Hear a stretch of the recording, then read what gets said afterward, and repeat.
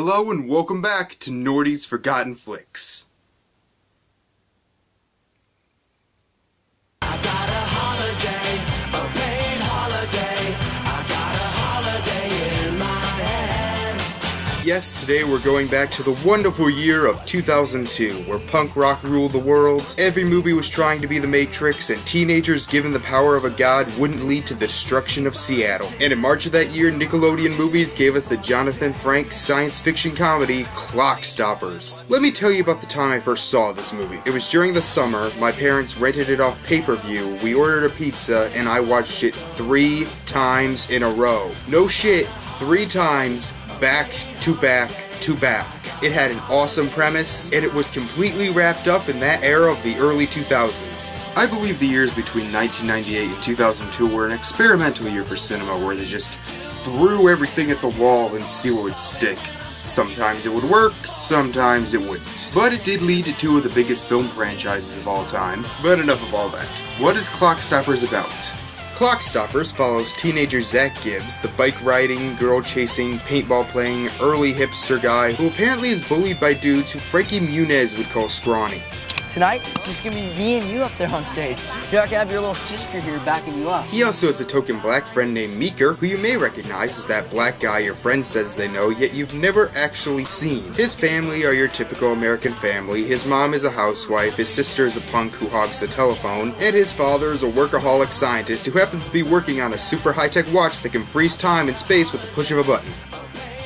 Okay, maybe not so typical. Actually, something I really like is that the watch doesn't literally freeze time. It just speeds up the molecules in your body so that you are going so fast that the world seems to be standing still. I don't think time has stopped. I think we're just moving really fast. Sort of a scientific-y way of explaining it. Yes, it's probably bullshit, but if plutonium can power a time machine, I'll believe anything that you throw at me. Zach finds the watch and takes it on a date with the new girl, Francesca, and discovers its power. While him and Francesca are having fun, his father is kidnapped by Quantum Tech, the corporation that is working on the system of stopping time, called Hypertime. Zach and Francesca are found by one of Zach's dad's students, named Doppler, who aged 20 years through the use of Hypertime. And the 3 now have to go to Quantum Tech to save Zach's dad before they finish the technology and take over the world or something like that. So yes, this movie is cliche and wrapped up in every early 2000s kid movie trope, but that's one of the reasons I like it. This movie wasn't that well received by critics, and even today when people bring it up, it's very love it or hate it. And this movie, more than any other that I've reviewed on Norty's Forgotten Flicks, I can understand why people wouldn't like it. This is meant for people who were between ages 7 and 14 between 1998 and 2002. Some of the staples include teenagers going up against the big evil corporation, skateboards, and other extreme sports, DJ contests,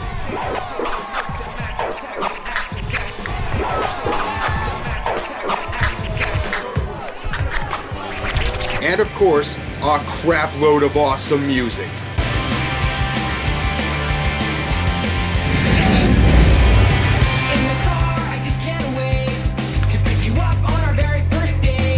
I love the early 2000s pop and punk rock music, and this movie features a lot of it. Smash Mouth, Blink-182, Simple Plan, Nickelback. Okay, maybe not all of it is good, but most of it is. But being a nostalgia trip isn't all the movie has. How about the actual plot? I'll admit there are a few problems with the story, but there is one thing you cannot deny about this movie. It takes full advantage of its concept. I hate when a movie has a really interesting premise and then spends the whole time not doing anything with that premise. Clockstoppers doesn't do that. We have a movie about a couple of teenagers who have a watch that can stop time. Let's have fun with it. And they do. They use it the way you would use it, to fuck with people. In fact, I'll just show you my favorite scene right now. It's when Zach and Francesca use the watch in town to get back at a bunch of assholes. Oh, there's that woman who's always giving me parking tickets.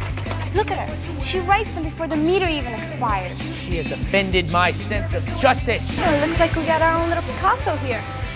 Well, he's about to enter his blue period. Ooh, nice nose ring. I think that's Meeker's bike he's stealing. This guy promised me that he'd hold this car for 24 hours. Well, it's just not right to break a promise.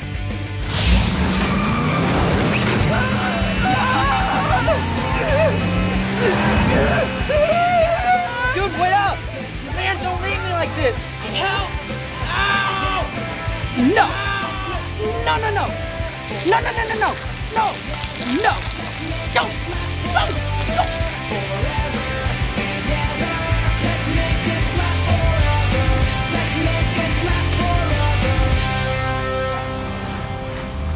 The acting is fine, no Academy Award winners here, but for the type of movie it is, it works well. Jesse Bradford as Zach is likable and certainly pulls off being a teenager despite being in his early 20s at the time. You may recognize him from the 2006 Clint Eastwood movie Flags of Our Fathers, and he was also in Item 47, the Marvel one-shot that came out with the Avengers Blu-ray. Paula Garcias, who would go on to be in the Harold and Kumar movies, does a good job playing the tougher-than-she-looks new girl at the school, and all the other actors do their job fine. I love the effects in this movie. They aren't amazing, they aren't high-budget stuff you see in a lot of summer blockbusters, but they're very subtle. Not surprising, since the director did a couple Star Trek movies before. One of the best, and one of the worst. I still love that scene where Francesca breaks through a sprinkler while in hypertime, and it also has that weird droning sound that you hear where everything seems to be echoed, and the cool bullet-timey effect that happens when they use the watch.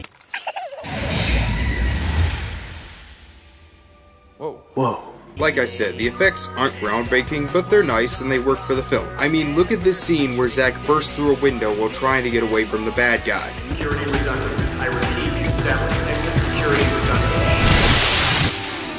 Like I said, the movie is far from perfect. This film has Matrix envy. I mean, look at these two bad guys. Why are they wearing those? They stick out like a sore thumb and they have to be uncomfortable in this weather. Also, I never got how hypertime exactly worked. How is it that the bad guys are able to be in hypertime without the watch? Also, the hypertime is kind of inconsistent. Sometimes objects completely stop and sometimes they are just moving really slowly. And like I said, it's dated. It's cheesy in a lot of ways. It is a product completely of the time.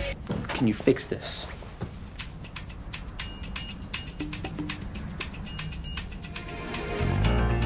Yeah. But we're gonna need some stuff you can't get at Radio Shack. Dad, what's a Radio Shack? Oh, Bobby, don't you know? So much more than just a store. The best in America, Radio Shack. Nobody compares to Radio Shack.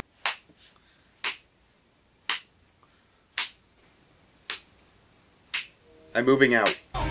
There has to be something in this movie for you to like. It's far from perfect, but I still say it's pretty good. It has a creative premise that it takes full advantage of, likable characters, cool effects, good acting, and an awesome soundtrack. If you have the time, rent it off Amazon or Netflix. I'm pretty sure, at worst, you'll probably just forget about it. Now, if you'll excuse me, I have some assholes who conned me out of $100 to take care of.